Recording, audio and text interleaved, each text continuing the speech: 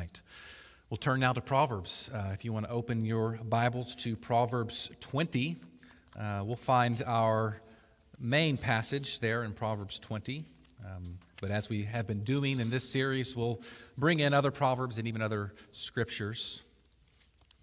So this morning, the theme is guidance and discernment. And I want to begin by sharing some of what I shared with our Sallisaw graduates recently. I had the privilege to address them in the baccalaureate service. And there I tackled the question, what is God's will for my life? Which is a very relevant topic to this theme of guidance and discernment. This is a major question that not only graduates face, but people in various seasons of life. And so I said to them that evening that perhaps they feared being like Joe. As Joe made certain decisions that would set the trajectory of his life, well, he prayed, but maybe not as hard as he should have. And he tried to discern what God would have him do, but something got lost in translation. You see, Joe was supposed to be an engineer living in Dallas, married to a woman named Sue, but instead he ended up being a math teacher in Tulsa, and he married some woman named Kathy. And then because he was in the wrong place at the wrong time, he gets hit by a bus, and he stands before God, and God says to him, "Joe, why didn't you follow the path that I had planned for you?" That might be a fear that, especially young people, again, as they make these choices that set the trajectory of their life. But even all of us here this morning, as we make decisions in life, maybe we sometimes have that fear, like, okay, maybe I'm walking down the wrong path. It's good for us to seek guidance from God, but I have some good news. We don't need to fear being like Joe, because that's not quite how it works. Right? It's not as though God has some secret that he's keeping from us, and that if we don't discern that secret perfectly, then we're going to be totally in the wrong place at the wrong time, that we're going to have the complete wrong trajectory in life. It doesn't quite work that way. Fulfilling God's will for your life, it's not about cracking some kind of code. In fact, Scripture tells us precisely what God's will is for us. 1 Thessalonians 4:3 says, "This is the will of God, your sanctification." That is first and foremost what God's will is for us, that we are sanctified, that we are made holy, that we become like Jesus, that we follow after Jesus. Now, this topic of God's will, it can be a little tricky because there are different facets to it. The Bible seems to speak of God's will in two ways, and this is historically how it's been divided. There's God's revealed will, and then there is God's secret will. Okay, so God's revealed will is just what I shared with you, right? Your sanctification, or really all of Scripture, right? This is what God has revealed to us. God shares with us in His Word how we can come to reconciliation with God through Jesus Christ, right? It shares us the gospel, and it shares how we can walk in the gospel, how we can become more and more like Christ, how we can follow after Him. That is God's revealed will. Okay? And then God's secret will, well, it's all that He has in store for us in the future, right? Maybe what job you're going to take, or if you're going to move here or there, and so on. Or even the small, we make hundreds of decisions every single day, right? And have you ever heard of the butterfly effect? Right? One little tiny decision you might make is like a butterfly flaps its wings on one side of the earth, and then it totally changes the trajectory of events on the other side of the earth, right? There's these chain reactions. And so really, it's not even just these huge decisions we make. Every little decision we make could have some kind of effect on our lives that is huge. Right? Which again can make us think, oh man, I can really mess things up. But one of the themes this morning is that God is sovereign. We can trust in Him. We don't have to be paranoid about that. All right, there's what He's revealed to us. That's what we need to focus on first and foremost, what He's revealed to us, following after Jesus. And we trust Him with His secret will, which is also called His sovereign will. Now, we participate in kind of walking forward into God's secret will, but we need to rest assured that God guides us by His sovereign hand. And he doesn't always do it the way that we would like. You know, it can be tempting for us to seek after some divine revelation, to look for signs in the clouds, as it were. I mean, I remember doing this, especially as a younger person, like always wanting God to give me some kind of sign. But we call this God's secret will for a reason. Deuteronomy 29:29 says this: "The secret things belong to the Lord our God, but the things that are revealed belong to us and to our children forever, that we may do all the words of his law." You understand what that's saying? Saying, hey, let God take care of the secret things. You focus on what he has revealed. You walk in what he has revealed. And so again, I'm still kind of giving my summary of what I shared with those students in the baccalaureate service as we asked this question, what is God's will for my life? But this really fits in well with our theme this morning of guidance and discernment. So it's important that we don't seek signs while our Bible collects dust in the corner. That's kind of the whole message here, right? As we think about, okay, how do I get guidance from God? How do I discern what God's will is for my life, or what I'm to do with my life? Well, don't be looking for signs in the clouds or even through other things, but while your Bible is collecting dust in the corner. But again, first and foremost, we must look to his word, to what he has revealed. But, of course, we all feel this. Maybe you're asking the question right now, yes, but God's word doesn't tell us exactly what to do in every single situation that we face. Right? It may tell us, thou shalt not do such and such. It might give us some moral principles and ways that we are to live our lives to the glory of God, but it doesn't tell me whether I should take this job or not, or whether I should do this or whether I should do that. So what do we do then? And that's kind of what we're going to hone in on, right? How can we participate in moving forward and being guided by God's sovereign hand? How can we seek guidance and discernment? And the things and the decisions that we have to make that are not directly addressed in Scripture. And so the core verses that will structure the sermon this morning are Proverbs 19. I think I said that would be in chapter 20, but I meant to say 19. Proverbs 19, verses 20 through 21. And so let's go ahead and read that. Would you stand with me in honor of reading God's word?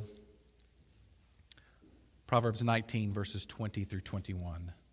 Short couple of passages, but again, we'll look at some others as well. Listen to advice and accept instruction, that you may gain wisdom in the future. Many are the plans in the mind of a man, but it is the purpose of the Lord that will stand. Let's pray. God, as we look at these verses, and as we look at others, as we consider how we are to seek guidance and discernment, I pray, Lord, that you would give us insight through your word, through your revealed will, and help us to know how to apply it. Even in the most difficult of situations. We pray this in Jesus' name. Amen. Okay, so 4 points this morning, which is a couple more than I usually have, so we'll go fast. Seek godly wisdom is number 1. Number 2, make godly plans. Number 3, trust God's sovereignty. And then number 4, take action. So first, seek godly wisdom, right? How are we to seek after guidance and discernment? Well, first we seek godly wisdom. And verse 20 tells us one way we can do that. Listen to advice and accept instruction, that you may gain wisdom in the future. Listen to advice and accept instruction. Google is not the primary way we ought to do this. Google can be helpful, but I don't think that's what, of course, Solomon didn't know anything about Google, but even if he did, I don't think that's what he's getting at here. How are we to listen to advice and accept instruction? Well, this is one reason why God has given us the church, right? So that we can counsel one another when we face tough decisions. This is one way that we can seek godly wisdom. We seek it from one another through godly people in our lives. This is all too rare today in our individualistic age. But imagine a church body in which we trusted and respected and relied on one another so much that we just came naturally to seek counsel when facing difficult choices. That we would listen to advice, that we'd accept instruction from one another, which that applies even now as I preach this, that you would accept this instruction, that you would listen. But even as we, in a Sunday school class or on a Wednesday night or just out in the foyer or even just in our day-to-day life, as we live life together as a church, that we would come to one another and that we would seek and offer godly counsel. So that's one way to seek godly wisdom. The two other primary ways are Scripture and prayer, right? Scripture and prayer. Of course, it is to the Scriptures that we're looking right now as we seek to answer the question, how can we seek godly wisdom, right? The Scriptures are telling us, well, one way you can do that is by accepting counsel from one another. But of course, the Scriptures themselves are a place of wisdom for us, right? I mean, this whole series through the Proverbs, right? We are seeing all kinds of profound wisdom that is given to us. And so we look to the Scriptures for not only the how, but for the what. We find wisdom within the Scriptures. It shapes us. Not only the Proverbs, but all of Scripture. And then finally, prayer. Prayer is key to seeking wisdom. It is through prayer that we express our desires and make our requests known to God, and then ultimately lay it down at His feet. We say, not my will, but yours, just as Jesus said in the garden. Through prayer, we ask God to guide us by His Spirit and to open and to close doors and to work behind the scenes in ways that we will never know this side of heaven. And so all these things, godly counsel, Scripture reading, prayer, these together work to renew our minds so that we may come to wise, godly decisions. Romans 12:2. Do not be conformed to this world, but be transformed by the renewal of your mind, that by testing you may discern what is the will of God, what is good and acceptable and perfect. All right, so this speaks to the renewing of our minds, which again comes through this godly counsel, through Scripture, through prayer. And it says that by testing you may discern what is the will of God, what is good and acceptable and perfect. Now, it's important that we see that discerning the will of God here, it's not receiving some kind of new revelation. Again, there's what He has revealed and there is what is secret. The secret things belong to the Lord. So it's not the secret will of God that we discussed earlier. Rather, it's being able to test and discern what is good, acceptable, and perfect. Right? And so this discerning the will of God, I think, is essentially the application of the revealed will of God. Because, as I said before, we all know that the Bible doesn't tell us what to do in every single situation, but it does shape us. It does give us wisdom so that through the revealed will of God, and yes, through God's Spirit working within us, we can apply that in such a way that we are able to discern what is good and acceptable and perfect. We apply it to these unique, complex situations. Okay, so that's the first thing is seek godly wisdom. Number two, as we walk forward in life, as we seek to live in accordance with God's will, as we seek guidance and discernment, well, after we seek godly wisdom, we make godly plans. Verse 21. Many are the plans in the mind of the man, but it is the purpose of the Lord that will stand. Now, at first glance, if we just read verse 21, it might seem that our plans are pointless, right? Like, okay, many are the plans of a man, but it is the purpose of the Lord that will stand. No doubt this speaks to the absolute sovereignty and immutability of God's will. That is, that God is sovereign and He has a will that does not change. But it's not fatalistic. And what I mean by that is we shouldn't read verse 21 and say, oh, well, God's in control. God's purposes will stand, and so I guess there's nothing for me to do. That's not the point of verse 21. The Bible as a whole won't allow that. And even if we just consider the verse right before it that we just went over, well, let's just look back again at verse 20. It says, listen to advice and accept instruction, that you may gain wisdom in the future. Well, what would be the point of listening to advice and instruction and gaining wisdom for the future? What would be the point in that if none of it even mattered? If it's like, oh, God's going to do what he's going to do. There's a mystery here, and I'll talk about that here in just a moment. But understand that, yes, even though verse 21 is very strongly putting forth God's sovereignty before us, it does not mean that our plans are pointless. In fact, we ought to make plans. We ought to make godly plans, and we ought to seek wisdom in order to do so. There is a mystery to it all, right? There's a mystery to how God's sovereignty and human responsibility work together. Certainly, a big part of that mystery, or an answer to that mystery, is that God uses means, right? I don't claim to be able to get to the bottom of it at all, right?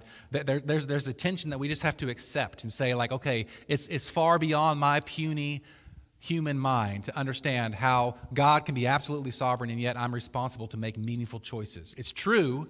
It's hard to piece that together, but one way that helps us to do that at least a little bit is to understand that God uses means, right? That God is sovereign, but he doesn't just zap everything like zoom, but he actually uses our prayers. He uses our plans. He uses the things that we set out to do. Yes, while God sometimes works in spite of our plans, it pleases him to work in and through them. Proverbs 16:3, commit your work to the Lord and your plans will be established. It pleases God to work in and through our plans. Consider also James 4:13 through 16. This says quite a lot about plans and the sovereignty of God. James 4:13 through 16. Come now, you who say, today or tomorrow we will go into such and such a town and spend a year and trade and make profit. Yet you do not know what tomorrow will bring. What is your life? For you are a mist that appears for a little time and then vanishes. Instead, you ought to say, if the Lord wills, we will live and do this or that. As it is, you boast in your arrogance. All such boasting is evil. What such boasting? Well, it's not making plans, period, but it's making plans with no respect to the sovereign will of God. Right? Oftentimes you might hear people say, maybe you say it yourself, you might say, Lord willing, I'm going to go do this or I'm going to do that. Well, that's taken from this passage, right? It's saying that we ought to always recognize that God is the one who's in control. And so we don't make our plans as if we are the commanders of our own destiny. I'm going to go and I'm going to do this, I'm going to do that. No, we say, if the Lord wills. Because if the Lord doesn't will it, it's not going to happen, right? Now, again, this gets back to these two different wills of God, right? There's the revealed will of God, which often is broken, right? I mean, the Ten Commandments, people break the Ten Commandments all the time, right? And so in one sense, we can say, yes, there are times when God's will is not fulfilled. Anytime we sin, his will is not fulfilled. And yet, even in and through our sin, God's sovereign will is accomplished. I mean, think about Jesus' crucifixion, the worst sin ever to take place. In the book of Acts, it tells us that it was by his sovereign decree that Jesus was crucified at the hands of lawless men. They were held responsible for their sin, and yet this was something that God had planned before the foundation of the world. There's a great mystery to it, but understand there's a sovereign will. It's going to happen because God is God. And so, when we make our plans, we remember that, hey, God's the one that's in control, not me. Which leads us to the third point. Trust God's sovereignty. Yes, we make plans. We seek to make good, wise, godly plans. But ultimately, we must trust in God's sovereignty. And so again, verse 21, many are the plans in the mind of a man, but it is the purpose of the Lord that will stand. There are many other proverbs that say essentially the same thing. For example, Proverbs 16:9. The heart of a man plans his way, but the Lord establishes his steps. And so when we read this in the context of everything we just discussed, this is a great comfort, right? A comfort that, hey, okay, I don't have to worry about being Joe, right? That if I take one misstep, that all of a sudden everything's going to unravel. Because God is in control. God establishes my steps.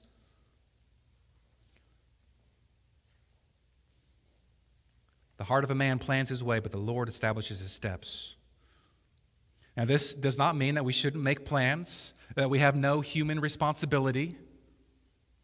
But it does mean that we can relax a little bit and we can trust that when we're utterly clueless, that God is working in our heart in ways that we can't even detect, that he establishes our steps.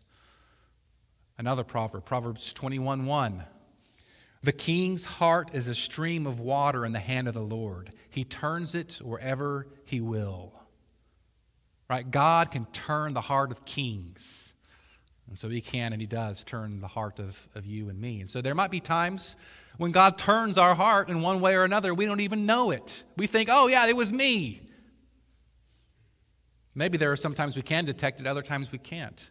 We have to trust that God is working, yes, in so many ways that we can see, but in so many more ways that we can't see.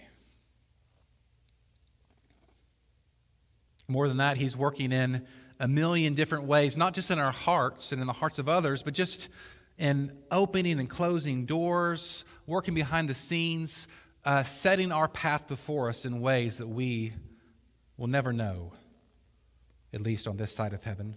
Ephesians 1:11 tells us that God works all things according to the counsel of his will. And so again, this is his secret will or the sovereign will of God because it will come to pass, right? He works all things according to this will. And so we trust him. We trust him. Again, I'm the first to admit that I don't fully understand how all of this fits together because what I'm seeking to weave together here is that, yes, while God is absolutely sovereign, that, yes, we should seek wisdom. We should make godly plans. We have a responsibility. The Bible, if it's clear on anything at all, it's clear on both of these things, which may be hard for us to fit together, but both of these things are absolutely true, that God is sovereign, that he's in control, and yet we are responsible to seek wisdom, to make wise choices. So whenever we hold those two together, I think it really can empower us, and it can comfort us, that God's got us. There's a mystery, but again, a part of that answer is that he uses means, that he uses our prayers, that he uses our plans, and so on. And so our seeking of wisdom, the plans that we make and act upon, they're all kind of folded into God's sovereign plan.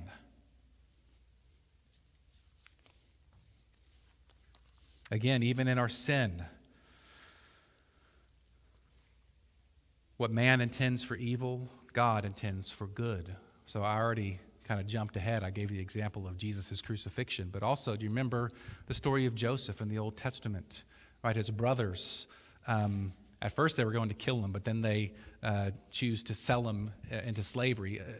Still a very wicked thing. And yet, that was part of God's plan for Joseph to remember he was a servant of someone who was high in command, and after this whole roller coaster of events, he actually ends up being at a place of great authority in Egypt, so that when there's a famine and the people of Israel come to Egypt, he actually is able to preserve them through the actions that he had taken as far as storing up food and all that.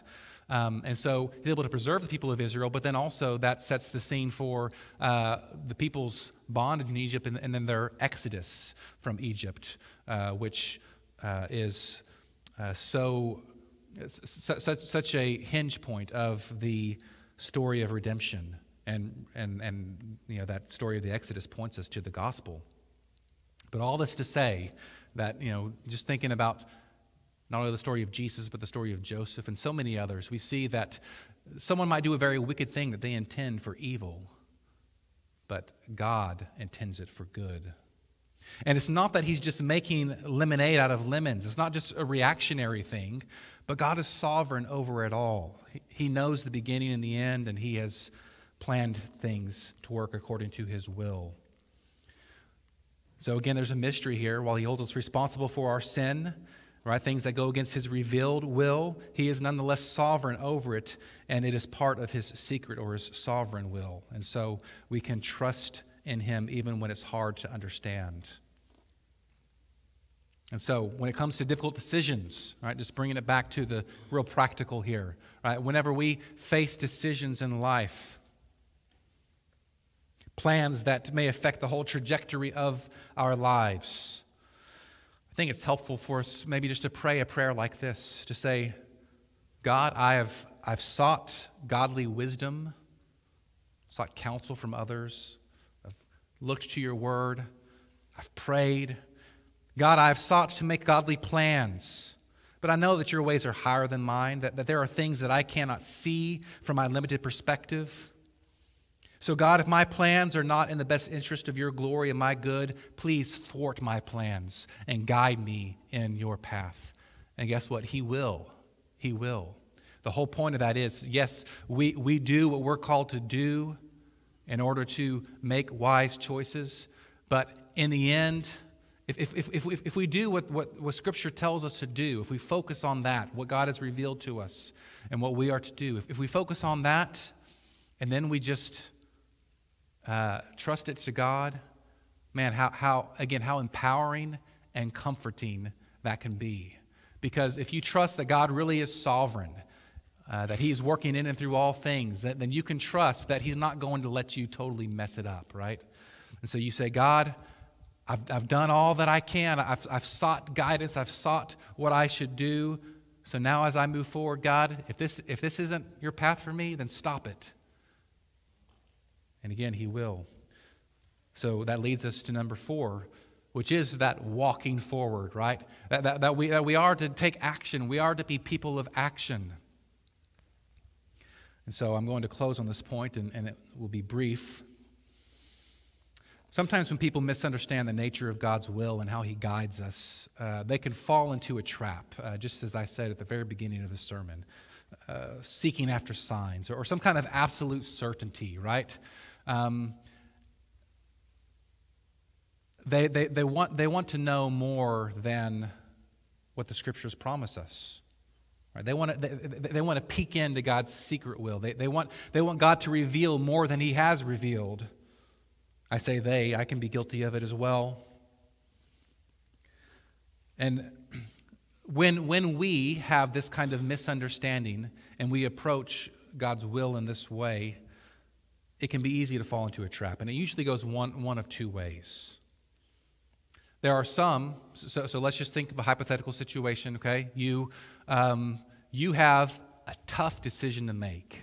And you really feel like, okay, this decision is going to affect the trajectory of my life, so I want to get this right. So you pray, you do those things that you ought to do, but you still don't know for sure. Here's what happens sometimes. Sometimes I think people will develop a kind of manufactured confidence. Have you ever heard someone say, oh, well, God told me to do this or that? Now, let me say, I don't doubt that God can and does guide us by His Spirit. That's part of this whole equation here. But sometimes, I think we've probably all seen this before, maybe have been guilty of it. There's such a desire for certainty. Again, you kind of start trying to read signs in the clouds. Oh, look, He's pointing me this direction. God has given me a sign. God has told me. And that can give us some comfort, right? Okay, yeah, God has told me absolutely what to do, so now I'm going to do it. That might give some confidence, but it's kind of a dangerous confidence. And it can be dangerous. It can be dangerous to attribute things to God that He didn't actually say, right? That's why we have the revealed will of God. This is what we know for sure what God has said. We need to focus on this and be very careful about saying God told me to do this or told me to do that through some kind of sign. So that can be very dangerous. So that's one trap that some might fall into if they kind of take this wrong approach, this wrong understanding of the will of God. The second is maybe some people get paralyzed because they're so afraid of stepping out of God's will, right? They say, okay, God, I'm not going to do anything until you tell me what to do. And they pray and they pray and they pray, and maybe maybe they don't manufacture something, but instead they're just waiting. They're just waiting, and they think, okay, God's got to tell me exactly what to do before I do it. But the scriptures don't put it to us like that. Kevin DeYoung has a little book. It's called "Just Do Something." I think the title alone is helpful. As Christians, yes, we are to seek guidance from God. And yes, we are, in a sense, to follow the leading of the Holy Spirit. We recognize that God's Spirit does work, again, often in ways that we can't even detect. So yes, we seek after those things. We trust in those things. We trust that God is sovereignly leading us forward. But we shouldn't expect or demand more than what God has promised us. God has not promised to tell us what we should do in every single situation. All right, He wants us to seek wisdom from His Word. He wants us to pray and then just do something. Just do something. And trust that God is sovereign and that He'll guide us, again, even in ways that we can't see. He'll open and close doors. He'll stop us in our tracks if He needs to. If you're seeking godly wisdom and making godly plans in accordance with God's revealed will, then we can have a confidence and a comfort that all will be well, that God is working all things together for our good. Right? Just as we quoted together as we were read from Romans 8 in our responsive reading, that He works all things together for good for those who love Him and are called according to His purpose. So God is sovereign, and He will work in and through all that you do. And from time to time, in spite of it, right? Sometimes God does work in spite of what we do, in spite of our plans. That hurts a little bit, right? Some people got to learn the hard way. But even in that, God has a purpose. God even has a purpose in working through our failures. The secret things belong to the Lord. But that's not meant to make us gun-shy. It is to make us trust Him as we boldly live for His glory. And so, in these Proverbs, we've seen, I think there are 3-4 different Proverbs I read that very clearly stated, God establishes our steps. God turns our hearts. It's God's purposes that will stand. God is sovereign. We can trust in that. And yet also these Proverbs and throughout all of Scripture we see that there are these ways that we are to cooperate and that we are to seek wisdom so that God can be pleased to work in accordance with our godly plans. And it's all folded in some mysterious way into God's sovereign will. So, seek godly wisdom, make godly plans, trust God's sovereignty, and take action. Let's pray. God, we thank You for this wisdom from Your Word. It's so helpful, even though there are things that are so beyond us. Help us to not get caught up in those weeds, but for us just to trust in Your Word that it's true. Help us to embrace maybe the tension, not contradiction, but the tension that we see with Your sovereignty and our responsibility and how Your purposes and our plans are all woven together in this story. Help us to trust You, Lord. Help us to live for Your glory. We thank You for the wisdom that's in Your Word. We thank You for Jesus, wisdom incarnate. Thank You for all that He taught and showed us in His life, but most importantly for His death and resurrection for our sins. We know that Jesus is our only hope. And so may we trust in Jesus first and foremost. We pray all this in Jesus' name. Amen.